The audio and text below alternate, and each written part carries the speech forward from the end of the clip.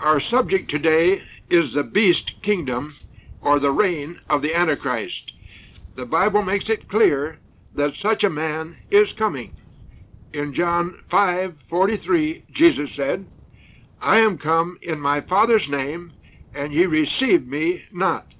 If another shall come in his own name, him ye will receive." We do not know the name or the title under which this man will be known to the world. He will undoubtedly have a forceful and pleasing personality. He will be a statesman of the highest possible qualifications. He will seemingly be impartial, realistic, and compassionate. He will sponsor a program designed to bring equality to all nations, all classes, and all individuals. He will cut down waste in industry and government, find ways to increase production and efficiency, curb crime, abolish unemployment and poverty, and bring in universal peace among nations. He will introduce a formula for a one-world government that can be set up without sacrificing the sovereignty of the individual nations. At least, this will be his campaign pledges. To a world facing economic disaster and the threat of nuclear annihilation, this man will seem like a dream come true.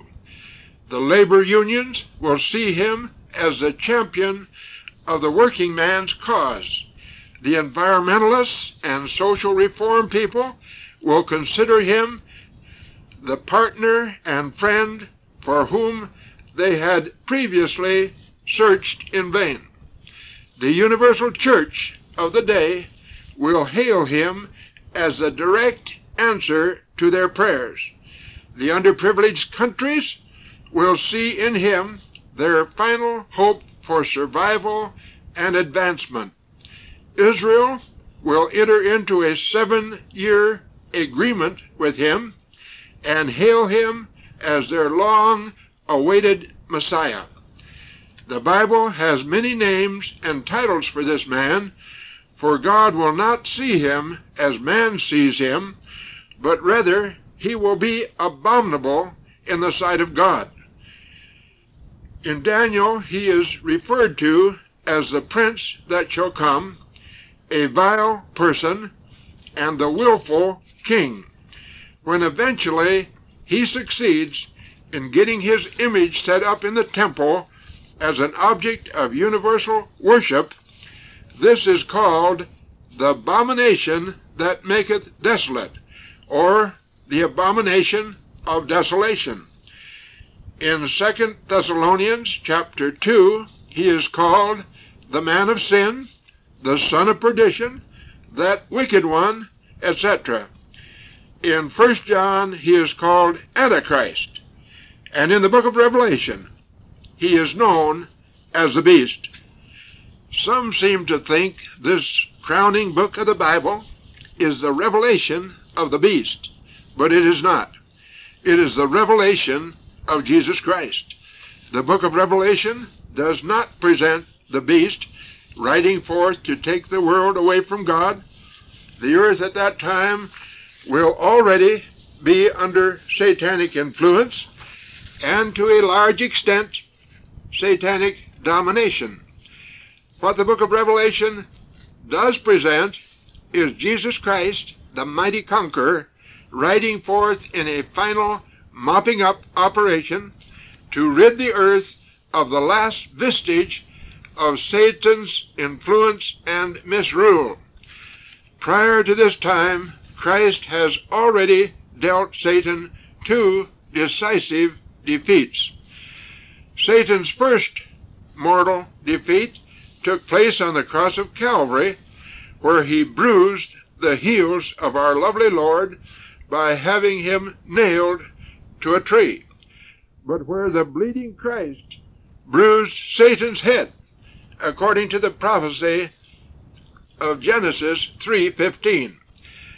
by paying the awful penalty for man's sin, and then rising again from the dead, as the Apostle Paul puts it, blotting out the handwriting of ordinances that were against us, which was contrary to us, and took it out of the way, nailing it to his cross. And having spoiled principalities and powers, he made a show of them openly, triumphing over them in it. Colossians 2:14 and 15. Yes, when Christ cried, "It is finished," on the cross of Calvary, full redemption was provided and Satan was defeated. Christ triumphed over Satan. Praise God. A second great victory over Satan will take place at the rapture of the church.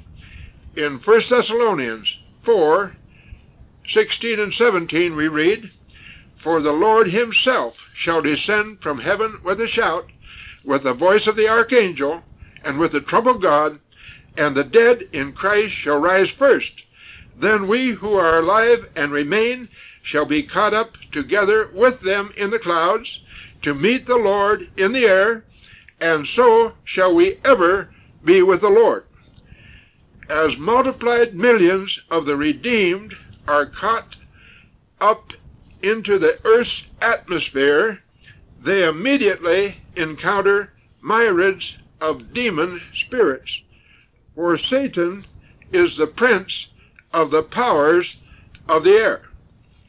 Ephesians 2:2. The result is recorded in Revelation 12:7-12, where we read, "And there was war in heaven. Michael and his angels fought against the dragon, and the dragon fought and his angels, and prevailed not, neither was their place found any more in heaven. And the great dragon was cast out, that old serpent called the devil and Satan, who deceived the whole world. He was cast out into the world, and his angels were cast out with him. And I heard a loud voice saying in heaven, Now is come salvation and strength and the kingdom of our God and the power of his Christ. For the accuser of our brethren is cast down, who accused them before our God day and night.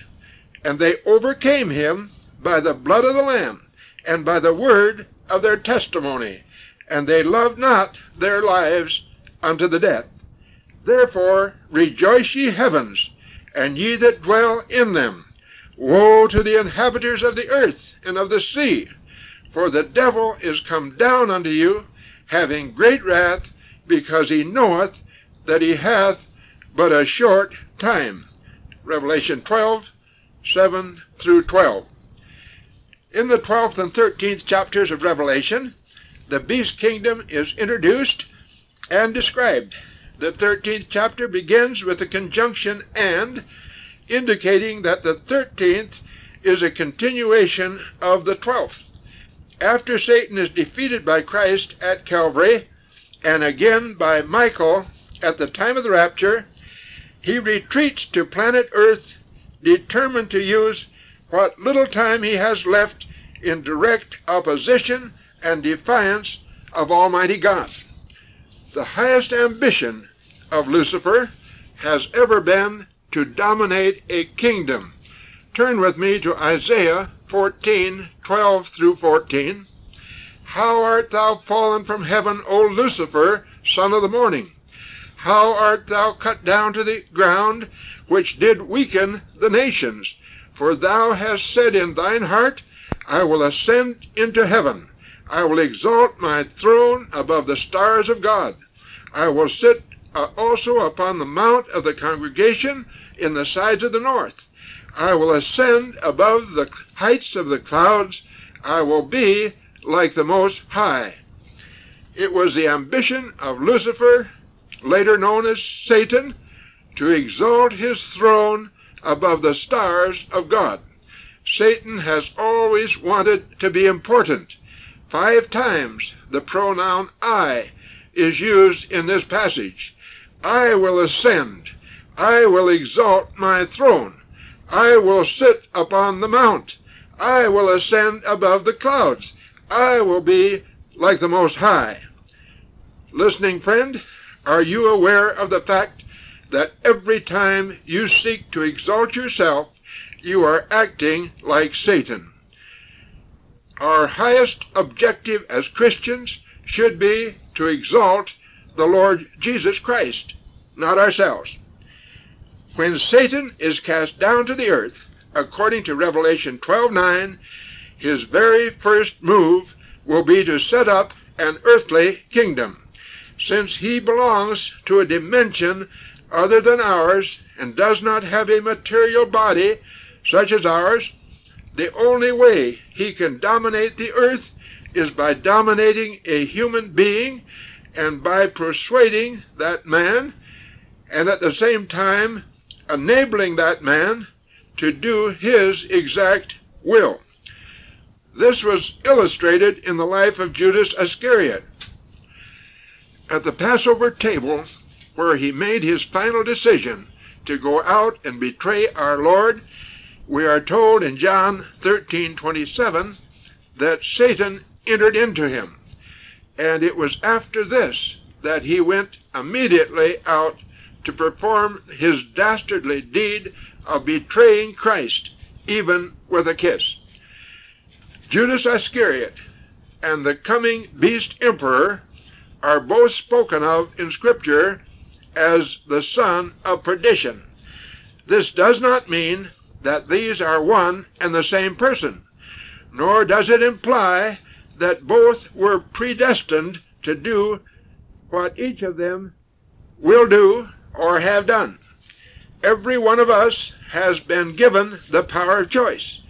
Because God is perfect in understanding and foreknowledge, he knows in advance what each of us will do. Nevertheless, had these two men chosen to live for God rather than for Satan, they each could have found salvation and heaven like all other sinners. In 2 Peter 3:9 we read, "The Lord is not willing that any should perish, but that all should come to repentance." The coming beast emperor is first mentioned in Revelation 11:7. The context tells of God's two witnesses who will be ministering at that time in the spirit and power of Moses and Elijah. In the name of Jehovah, these two men will stand up to the emperor, just as Moses dared to stand before Pharaoh and Elijah before Ahab. God will mightily use these two spirit-filled men during their 3.5 years of public ministry. Then in verse 7 we read, "And when they had finished their testimony, the beast that ascendeth out of the bottomless pit shall make war against them, and shall overcome them, and kill them." Isn't it strange that the beast is never mentioned during the first 10 chapters of the Revelation? The trumpet judgments end in chapter 11. Could it be that these judgments are all passed before the emperor even arrives on the scene? I am sure you will agree this isn't likely. Even here in Revelation 11, he is merely mentioned without an introduction, except that it is said he is from the bottomless pit. There are 3 reasons why we believe this man had been around a good while before he finally managed to slay God's servants, the 2 witnesses. 1, he must have been several years rising to power. Secondly, he may have been on the throne for some time before signing the 7-year agreement with Israel. Thirdly, we believe it will be near the end of the 7-year period when the 2 witnesses are slain and resurrected. If all this be true, the career of the beast is nearing a disgraceful end before he is even mentioned in the book of Revelation. This is one more proof that this book is not written 1, 2, 3 in chronological order. Now turn with me to the one chapter in the Bible that throws the most light on this sinister individual and the kingdom over which he presides. Revelation 13. We will first consider verse 1. And I stood upon the sand of the sea, and saw a beast rise out of the sea, having 7 heads and 10 horns, and upon his horns 10 crowns, and upon his heads the name of blasphemy. This is a symbolic description of a kingdom rather than that of its ruler. Notice the similarity here to Revelation 12:3. And there appeared another wonder in heaven, and I beheld a great red dragon, having 7 heads and 10 horns, and 7 crowns upon his heads. In verse 9, this dragon is identified as that old serpent called the devil and Satan, who deceiveth the whole world. In Revelation chapter 17, we are told the 7 heads represent 7 kings of past and future history, and the 10 horns refer to 10 kings of the future who will reign for a short period with the beast emperor over the beast kingdom. In the final analysis, then, the kingdom we are considering is actually Satan's kingdom, and the man on the throne is Satan's man. Furthermore, the struggle that will so vitally affect the human race during the reign of the beast is actually the stepped-up battle of Lucifer's rebellion against the authority of Almighty God. And Satan is simply using men and women as pawns in his hand. Going on in Revelation 13, verses 2 and 3, we read, And the beast which I saw was like a leopard, and his feet were like the feet of a bear, and his mouth like the mouth of a lion. And the dragon gave him his power, and his throne, and great authority, and I saw one of his heads wounded to death, and his deadly wound was healed, and all the world wondered after the beast. To understand these 2 verses, one must go back to the book of Daniel. In chapters 2 and again in chapter 7, God reveals in symbolic language the 4 great world powers that would dominate Israel from the time of Daniel until the return of Christ to reign. The Bible calls this period the times of the Gentiles. Jesus said in Luke 21:24, Jerusalem shall be trodden down of the Gentiles until the times of the Gentiles be fulfilled. At the moment, Israel is back in her homeland enjoying self-rule, yet curtailed in certain respects by pressure from the United Nations and even from the United States, her friend and ally. When she signs the 7-year treaty with the beast emperor, she will unwittingly sign away her independence and again become a vassal state. For this reason, the times of the Gentiles are still not fulfilled. Israel's greatest time of trouble is still future. Jeremiah 30, verse 7. The first Gentile power to conquer and dominate Jerusalem was Babylon, symbolized by the lion, king of the forest. The second was Medo-Persia, likened to a bear. This was because this kingdom was slow, cumbersome, and yet very powerful. The third kingdom, Greece, under Alexander, was compared to a leopard because of the lightning swiftness of its conquests. The fourth kingdom, Rome, was like a beast that was to be so ferocious that it was indescribable. It is this last kingdom that is described here in Revelation 13. It is more terrifying than any nation of history, for it has retained all the bad qualities of all these previous empires. That is why it is compared to a lion, a bear, and a leopard. Continuing on in Revelation 13, we read in verse 3, "And I saw one of his heads, as it were, wounded to death, and his deadly wound was healed, and all the world wandered after the beast." The Roman Empire was in power when John, under divine inspiration, wrote the book of Revelation. Later the kingdom was divided into the east and west divisions, just as predicted in the second chapter of Daniel. The West Roman Empire gradually grew weaker and finally collapsed in AD 475. The East Roman Empire survived until 1453.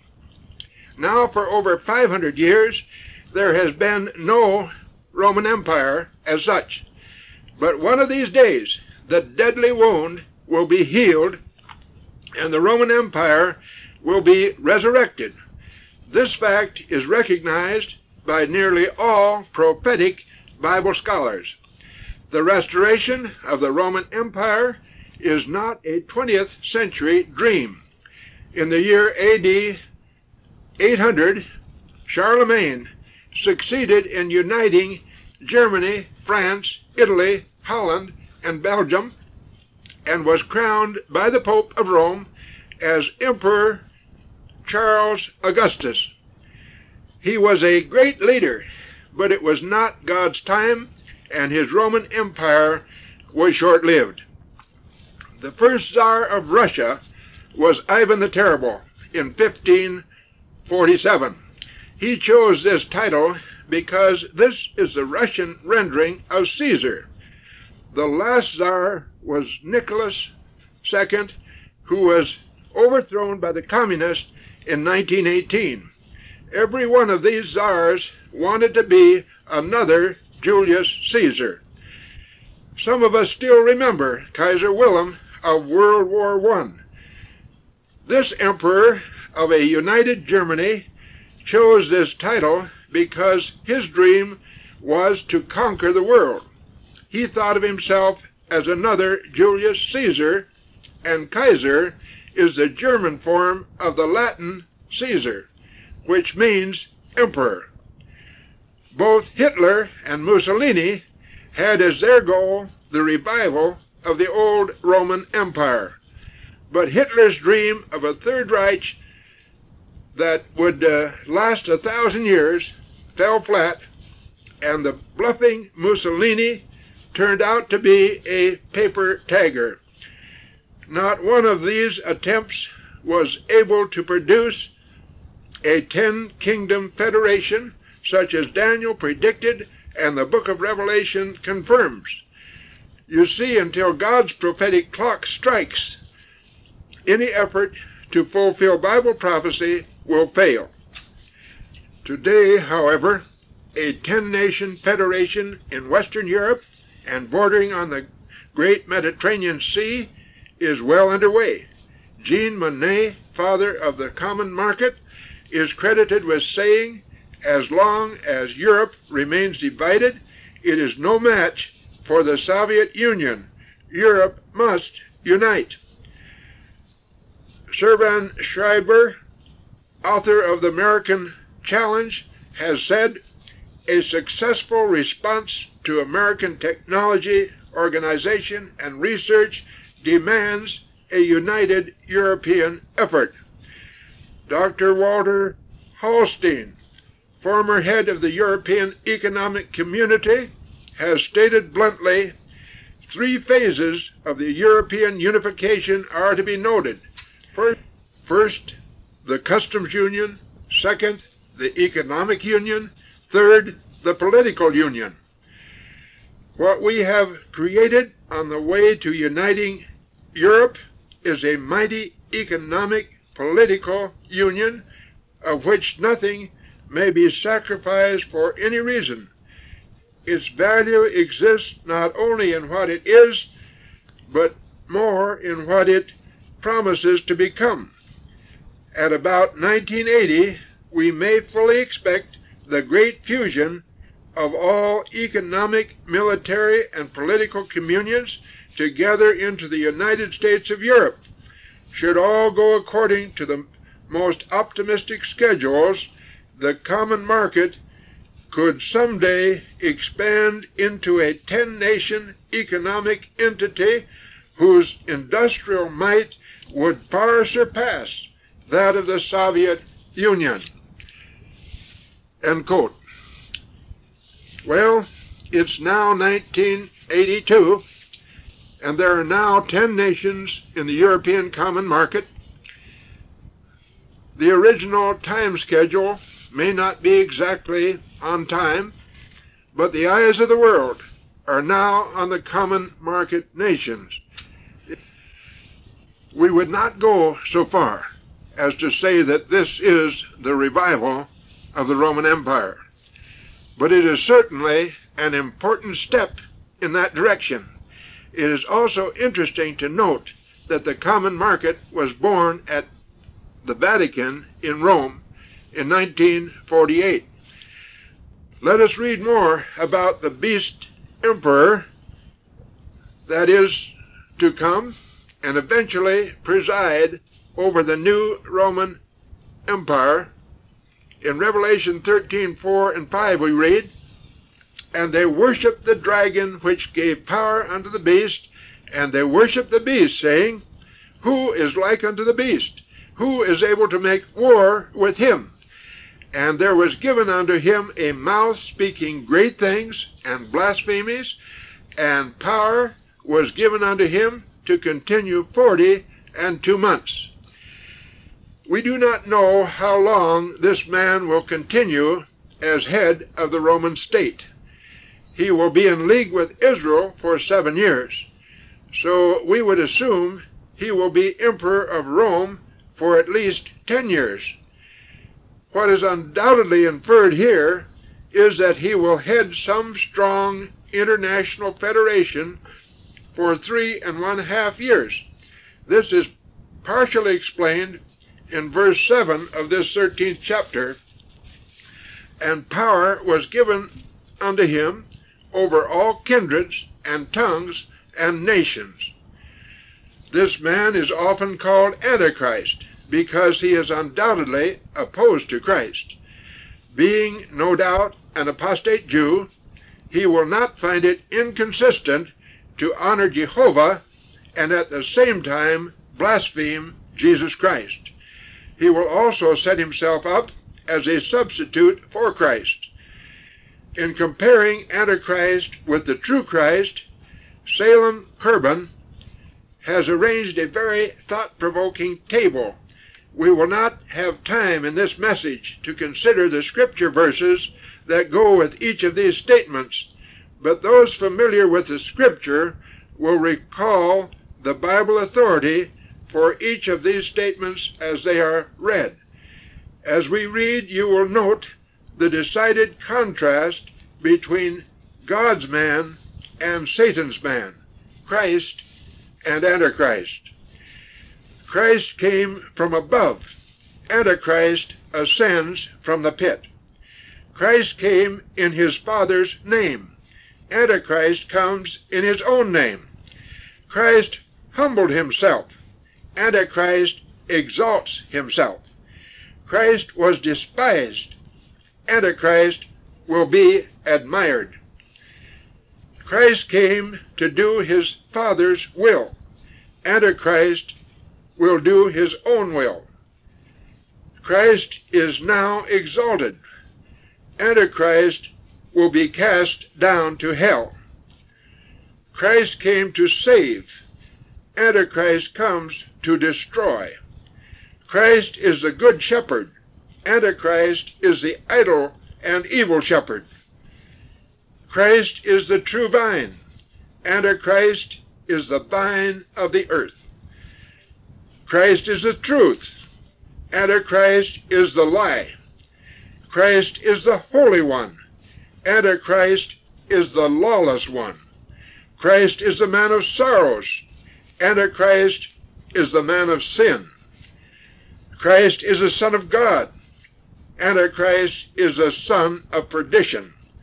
Christ is the mystery of godliness. Antichrist is the mystery of iniquity. Christ is God, manifest in the flesh. Antichrist is Satan, manifest in the flesh.